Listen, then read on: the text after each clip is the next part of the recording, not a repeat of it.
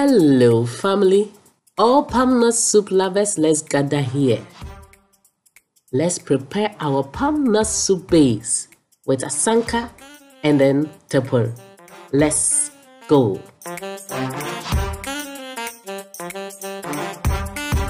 We will need our palm nuts and then our Asanka and then Tapoli.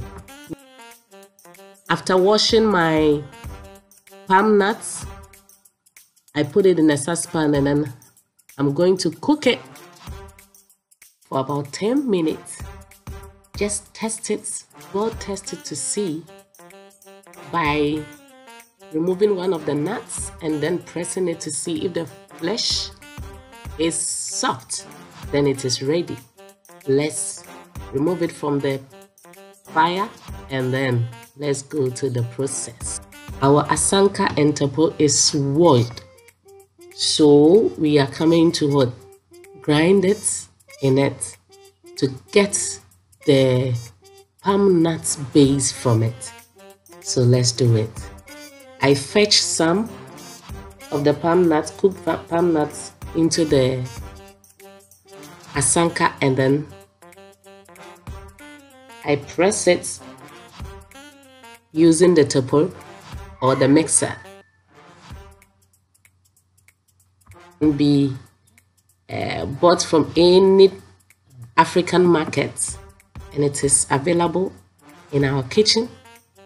So without any stress, you can use this one to prepare your palm nuts base, palm nut soup base. And then your palm nuts soup is easy to prepare. Press it,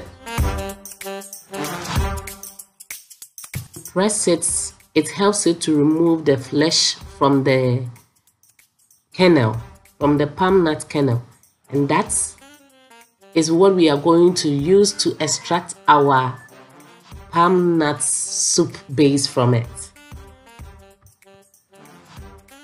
Fetch it into my bowl so that I can do another batch.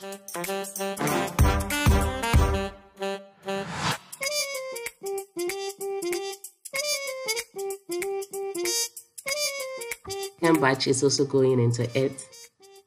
I'm going to do the same process as I did the first batch. I'm going to press it with the mixer or the Tapoli.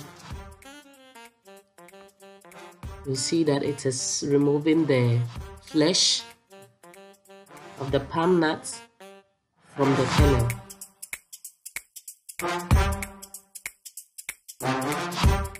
With this one, I'm going to fetch it and add it to the previous batch.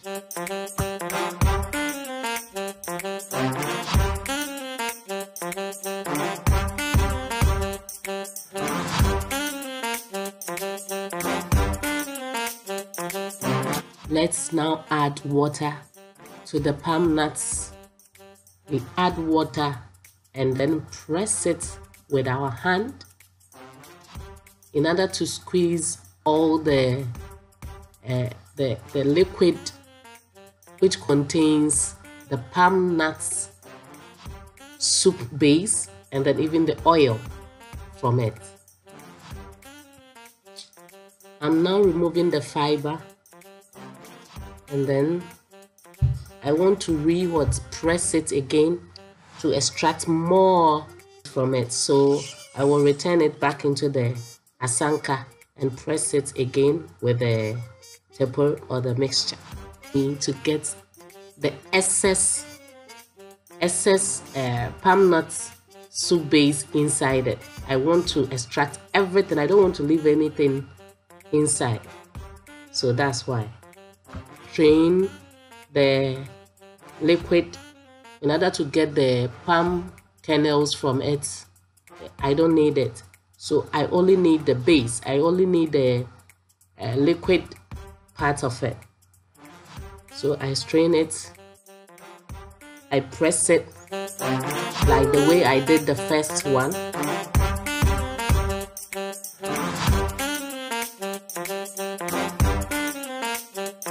Transfer it into my bowl and then add water again to loosen it and then extract the liquid from it again. This is it. So it is now okay and ready. This is my palm nut soup base. Charlie, this is the easiest way. Try this without stressing yourself.